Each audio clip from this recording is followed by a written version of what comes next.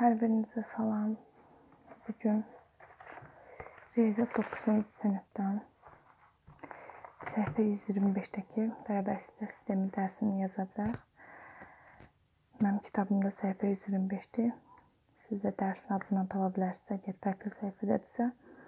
Bax, birinci tapşırıqdan burada -3,0,5 ədədlərindən hansılar verilmiş bərabərsizliklər sisteminin həllidir.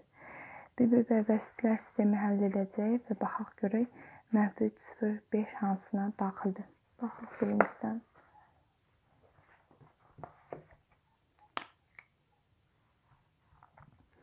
A bəndində 3/2 bərabərsizliklər sistemi götürürəm. Bərabərdir, kiçik bərabərdir 7, 1/3,2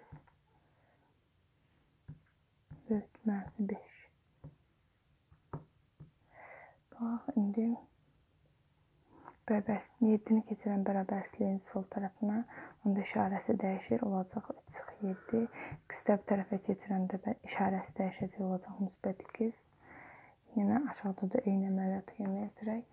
5-i keçirək bu tərəfə, yazaq 1, topla 5, 3x.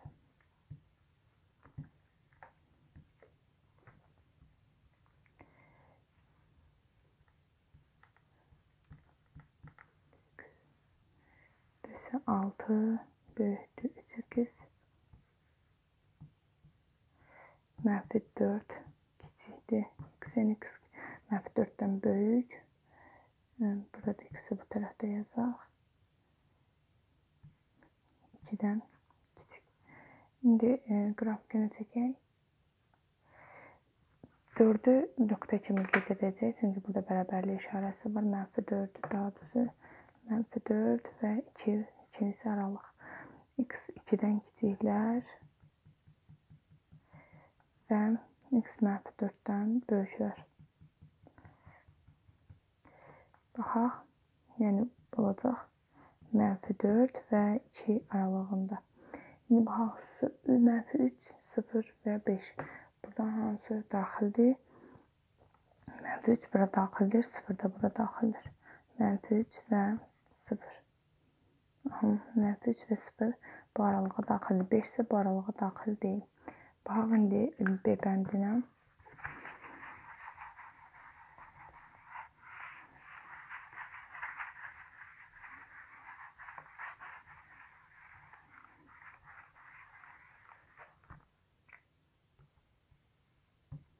B bəndində 3/1x.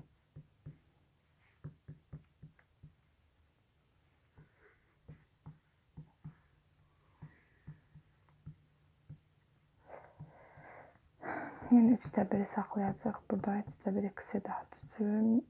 1 keçirək bərabərliyin sağ tərəfindən bu mənfi olacaq. 2/1. Burada isə 2x-dən -21-in yerini dəyişək.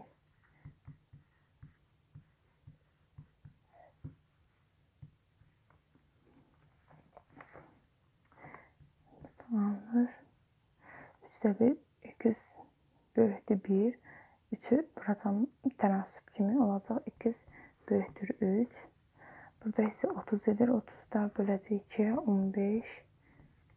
Yəni qrafikini çəkək. 3-ü aralıq kimi 15-i qeyd edək. X 3-dən böyükdür. Ancaq 15-dən kiçik. Bunların kəsişdiyi aralıq isə buradadır. 3 və 15 aralığı. İndi baxaq, 5 bura daxildir. Ancaq 0 və -3 bura daxil deyil. Baxaq C bəndinə.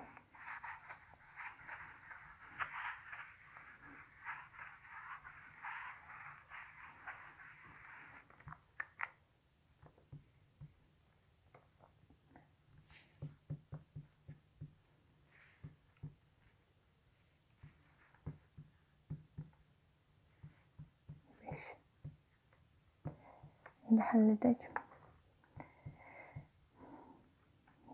7 keçsə bərabərliyin sağ tərəfindən olacaq -7. 4/7 20 yazırıq. 2-ni bu tərəfə keçirsək, 5-i bu tərəfə keçirsək, 3/5 olacaq -2 kiçik bərabərdir 2x. İndi baxaq. X böyükdür -3. Burası x böyük bərabərdir -1-dir. Qrafikini çəkək. Belə. 3 birinci bərabərliyin oxun sol tərəfinə daha sol tərəfdə olduğu üçün birinci 3-ü, -3-ü və isə nöqtə kimi -1-i.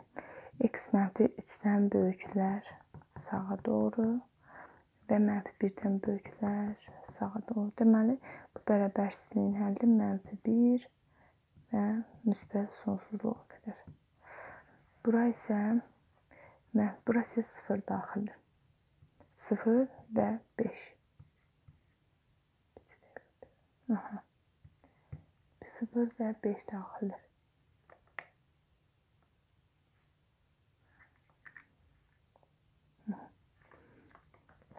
Keçək çalışma 2-yə. Yenə bərabərsizlikləri həll edeyim və qrafik təsvirini çəkin yazıb yenə bölsünlər. Birinci bərabərsizliyi yazaq. İkinci tapşırıq. Birinci bərabərsizlik əvvəldir. 4 çıx 2x kiçik bərabərdir 8. 1 çıx 3x böyükdür -5-dən. İndi baxaq. X-i keçirək sağ tərəfə, 8 keçirək bu tərəfə. Olacaq -4x. Daha sonra yenə 3x ilə 5-in yerini dəyişək. Olacaq 6. 5 -5 bərabərliyin sol tərəfinə keçəndə olacaq müsbət 5. 1 ilə topladıqda 6. 3x işarəsi isə müsbət olacaq.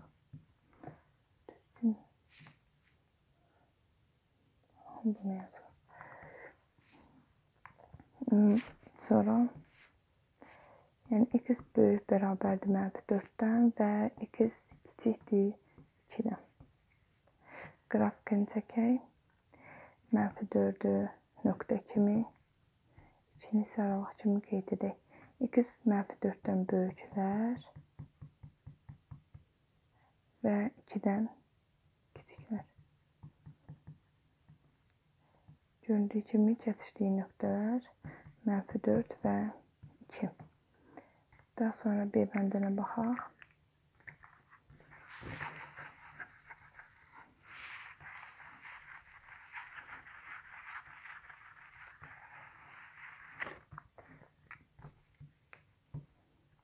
B bəndində x topla 2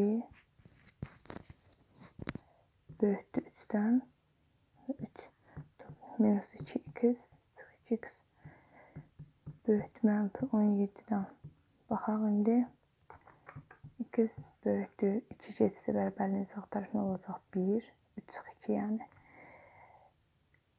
2x ilə 17-in yerini dəyişsək olacaq 20 böyükdür 2x-dən.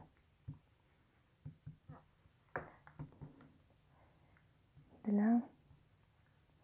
X böyükdür 1 və x kiçikdir 10. Qeyd edək 1 və 10. X 1-dən böyüklər və ondan kiçiklər. Bu aralığa daxildir 1 və 10. Yəni 1-dən böyük. 1,1, 1,2 tam ədəd desə 2, 3, 4, 5, 6, 7, 8, 9. Yəni onu götürmürük. Əgər burada parça kimi olsaydı, belə olsaydı onu da götürərdik. Ancaq burada belə deyil. Açıq mötərizədir. Daha sonra C bəndinə baxaq.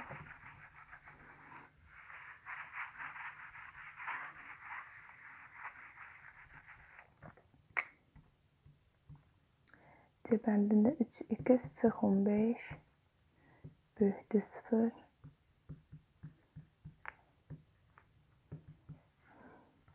3x böyükdür 15. X kiçikdir 12 bölünsün 4. Burada da x böyükdür 5-dən 5 bölünsün 3.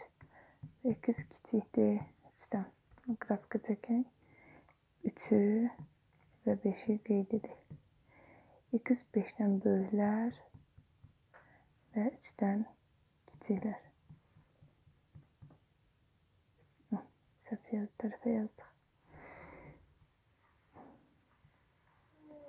5-dən böyüklər və 3-dən kiçiklər. Deməli, bunların gördüyü kimi kəsişdiyi bir nöqtə olmadığı üçün cavab boş çoxluq olacaq. Bu C bəndidir. Keçək 3-cü tapşırığımıza.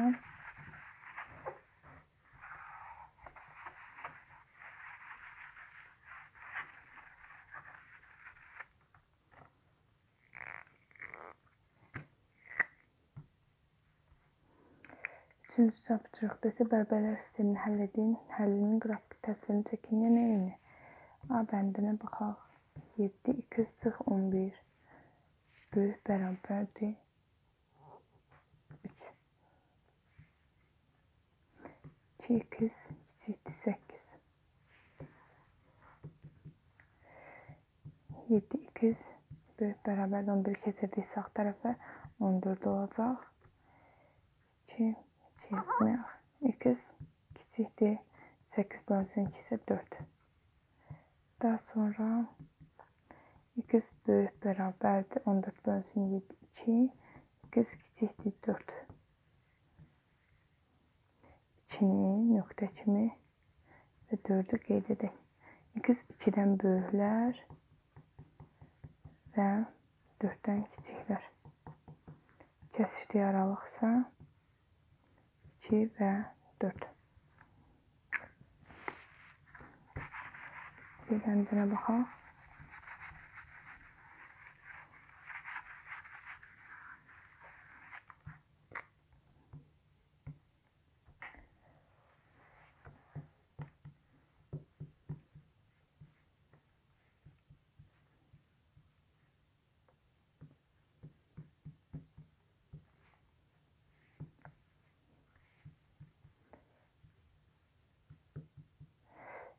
İndi vurub mötərizələrini vurmadan istifadə edib mötərizənin daxilinə vuraq.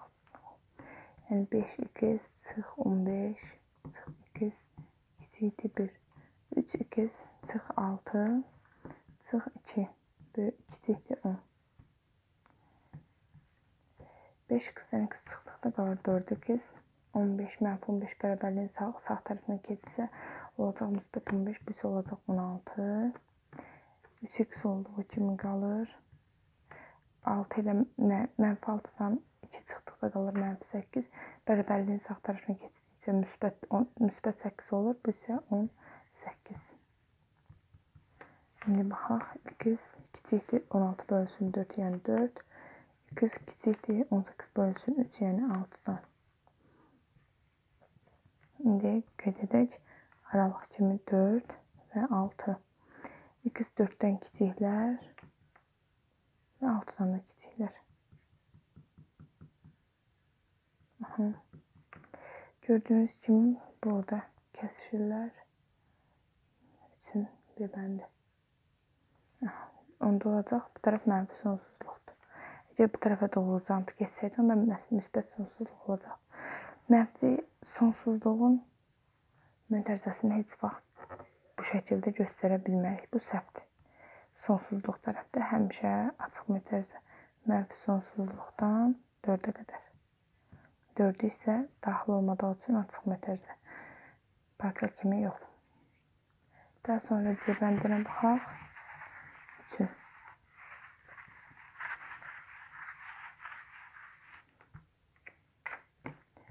C bəndində 4x topla 2 böyük bərabərdir 5x topla 3.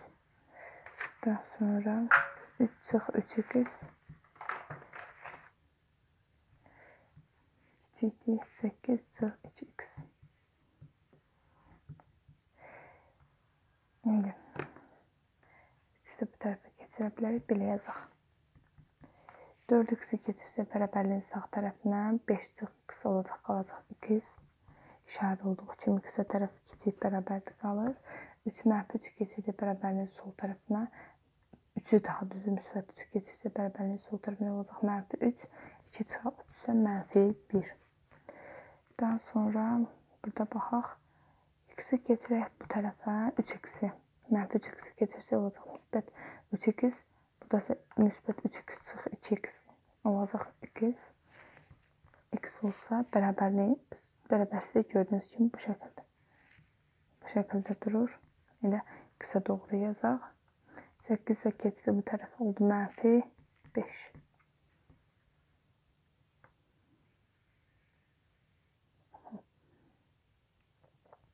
Eyni. Qrafiki çəkirik. -5-i və 1-i qeyd edək. 1-i isə nöqtə kimi -1-i. Deməli, x -1-dən kiçiklər və -5-dən böyüklər. -5 və -1 aralığında. 1 isə -1 isə daxildir. Keçək 4-cü tapşırığımıza.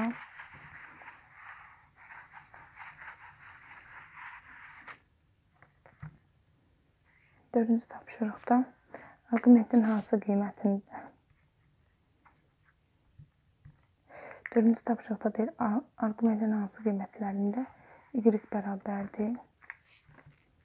Y bərabərdir x-4 və y bərabərdir 8 çıx x.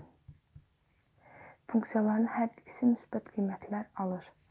Deməli, bunu həll etmək üçün hər ikisini müsbət yazırıq və eyni bərabərliklər sistemi daxilində 4 böyükdür 0. Yəni, x elə qiymətlər almalıdır ki, həmin qiymətlərdə bu iki bərabərsizlik eyni anda 0-dan böyük, yəni müsbət olsun. Əgər aldığımız ədədlərdən bərabər, əgər biz tək-tək həll etsək, bunu birinci bərabərsizliyi müsbət edən qiymət ikinci bərabərsizliyi müsbət edə bilməz. Ola bilər ki, edə bilməsin. Məsələn, burada sizə başa salmaq üçün deyirəm, x-in yerinə 7 yazsaq, hər ikisini və yaxud da x-in yerinə burada 9 yazsaq, 9-dan 4 çıxanda müsbət alınır, bəli, müsbət 5 alınır. Ancaq 8-dən 9 çıxanda -1 alınır, o isə müsbət deyil. Ona görə, məsələn, 9 olmaz. Ona görə ikisini bir yerdə həll edib, elə ədədlər tapmalıyıq ki, hər ikisini müsbətə çevirir. İndi baxaq. Burada x böyükdür 4 olacaq. Burada isə x kiçikdir 8 olacaq. Çünki x keçirdi bu tərəfə müsbət oldu. Kiçik işarəsinə doğru. X də kiçikdir 8-dən. Yəni, elə ədədlər tapmalıyıq ki, 4-dən böyük olsun, 8-dən kiçiklər. İndi dediyimizi yazaq 4-dən böyükləri və 8-dən kiçikləri qeyd edək. Gördüyünüz kimi 8-dən kiçik hər bir ədədin, hər bir qiyməti bura qoyduqda ifadənin qiyməti müsbət olur. Ancaq 8-dən böyükləri qoyduqda isə bu ifadə müsbət olur. Belə hepsi aralığı tapaq. 4, 8 aralığı. Daha sonra bu 4-cü tapşırıqda, keçək 5-ci tapşırıqda arqumentin hansı qiymətlərində y bərabərdir 0,5x topla 2 və funksiyalar eyni zamanda həm müsbət 5-ci y bərabərdir 0,5x topla 2 və y bərabərdir 3x. Hansı qiymətlərindədir? Hər ikisi müsbətdir. Yəni 0,5x topla 2 böyükdür 0 olsun, həm də 3x böyükdür 0 olsun. Hər ikisi müsbət olmasını deyir. Şərtimizə yazdıq. 0,5x böyükdür -2. Burada isə 3 keçirək bərabərliyin sağ tərəfinə. 3x kiçik olur onda 3-dən. Baxaq. X böyükdür 2-ni 0,5-ə böldükdə -4 edəcək. 3x isə x də kiçikdir. 3 isə 3-ə böldükdə isə 1. Bu 5-ci tapşırığımız idi. İndi qrafikdə yerinə yazaq, baxaq. Mənfi 4 birinci yazırıq, sonra isə 1 yazırıq. Mənfi 4-dən böyüklər və 1-dən kiçiklər. Bu aralığa isə kəsişmə nöqtəsi mənfi 4 və 1. Daha sonra B bəndində deyir ki, hər ikisi mənfi olsun.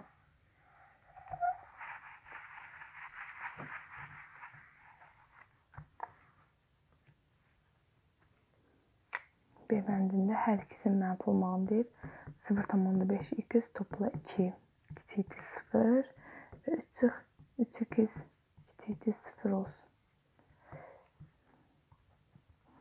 Baxaq, 0,5 x kiçikdir mənfi 2. Yəni, mənfi 3x. Sadəcə bu səfər işarələr fərqli olur. Yəni, x kiçikdir mənfi 4-dən və x böyükdür 1-dən. Mənfi 4 və 1. X mənfi 4-dən kiçiklər və mənfi 1-dən böyüklər. Burada gördüyünüz kimi kəsişmir. Ona görə boş çoxluq. C bəndində isə mənfi 3-dən böyük olsun deyir hər ikisi.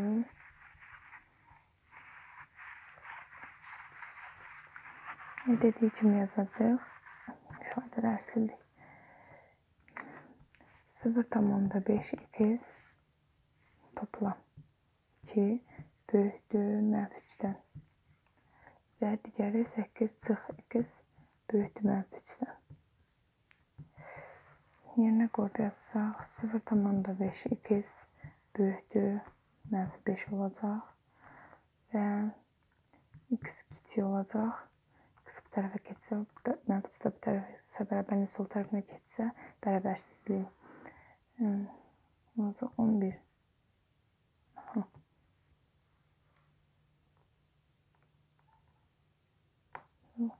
5-ci C bəndidir.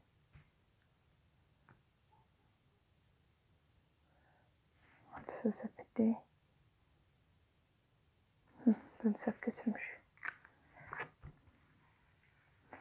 Çalışma 4-dəki bərabərsizliyi götürmüşəm. 3 çıx 3x. 3x böyük olsun mənfi 3-dən. Onda mənfi 3x-i keçərək bərabərliyin sağ tərəfə, mənfi 3x-i keçərək sol tərəfə alacaq 6 böyükdür 3x. X böyükdür mənfi 10. X kiçikdir 2-dən. Mənfi 10 və 2. X 2-dən kiçiklər və mənfi 10-dan böyüklər. Və 2 mənfi 10 və 2 aralığında. Sonra D bəndini yazaq.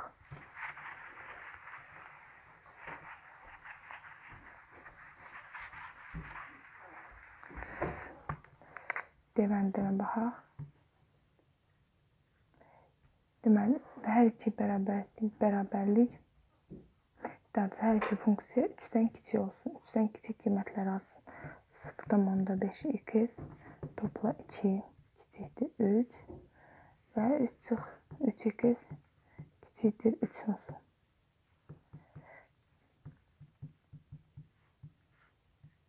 Kiçik bərabər 2-ni keçirək bərabərliyin sağ tərəfindən 1 olacaq.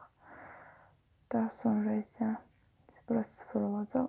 3x kiçik olmalıdır 0-dan. Çünki 3x mənfi 3x-i keçirdiyi bərabərliyin sağ tərəfinə olduğu müsbət 3x.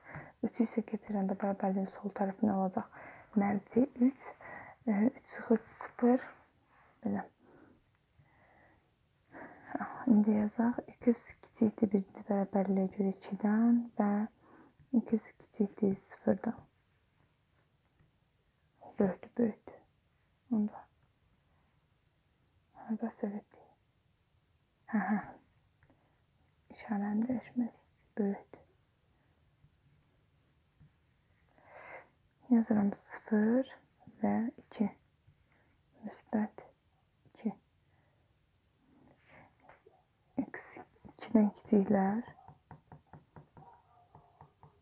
və 0-dan böyüklər. Yəni bu aralıq 0-2 aralığı. Baxaq 6-cı çalışmaya.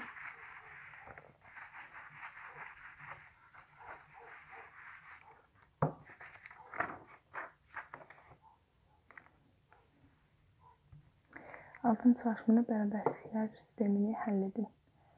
Yazaq A bəndində 2x çıx 2 kiçikdir 2 x topla 1 böyükdür 0. Burada baxaq. Yuxarını belə ortaq məxrəcə gətirsək olacaq 6-dan 3x çıx 2x topla 4 kiçikdir 2-dən. Aşağıda isə 3-ü 0-a vursam tənasib kimi olacaq x topla 1 və yaxud heç belə etməsək də bu kəsirin 0-dan böyük olması üçün x topla 1 3 bilirik ki müsbətdir. Müsbəti müsbətə böldükdə müsbət ədəd alındığı üçün x topla 1 də 0-dan böyük olmaz. Belə də baxa bilərik. Belə yanaşmamız daha yaxşıdır. Baxaq. Burada olacaq 2x topla 4. Hər tərəfi 6-ya da vura bilərəm. Kəsirdən azad etmək üçün elə eləyək. Burada 6-ya vurduqda kəsirin məxrəci gedir. Burada isə 12 qalır.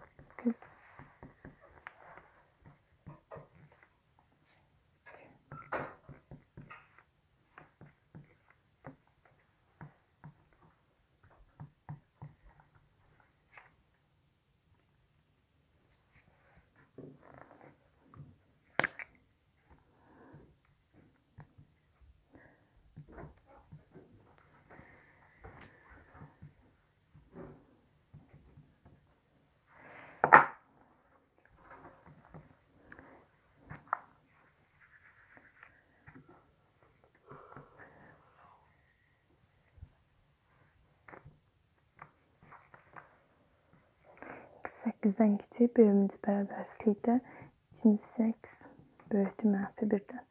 İndi qrafik şəklində yazaq. Birinci -1-i qeyd edək. Daha sonra isə 8-i deməli 8-dən kiçiklər və -1-dən böyüklər. Kesişdi isə bu aralıq, yəni -1 və 8 aralığı. Daha sonra bir bəndinə baxaq.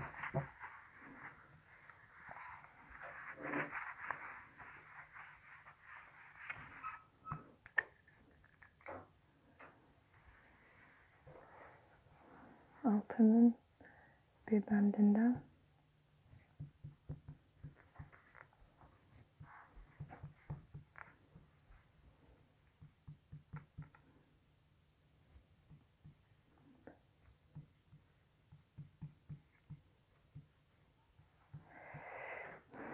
indi isə hər tərəfi 6-ya da vura bilərik. Hər tərəfi 6-ya vursaq deməli vuraq 6-ya. X 1 6-ya vurduqda 3 qalır. 3 olsun x 1 kiçikdir 2x. Burada isə hər tərəf 10-a vursaq vur 5 x topla 5 böyük bərabərdir 2x-dən.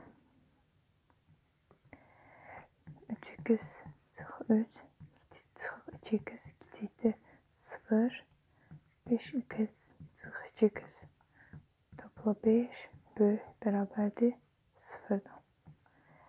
İndi baxaq. X kiçikdir. Bu -3 bərabərin sol tərəfinə qalır. Bərabərsizliyin daxilində keçirək sağ tərəfə. 3 olacaq. Burada isə 3x böyük bərabərdir -5-dən. Yəni x kiçikdir 3. X böyük bərabərdir -5 bölsün 3. İndi qrafika çəkək.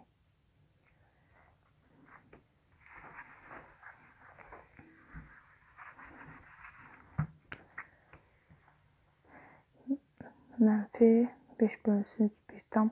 Mənfi deməli, müsbət 3-dən sol tərəfdə yerləşir. Ona görə nöqtə kimi yazıram 5-də 3-də 5, mənfi 3-də 5. Və burada 3. 3-dən kiçiklər mənfi 5-də 3-də 5-dən böyüklər.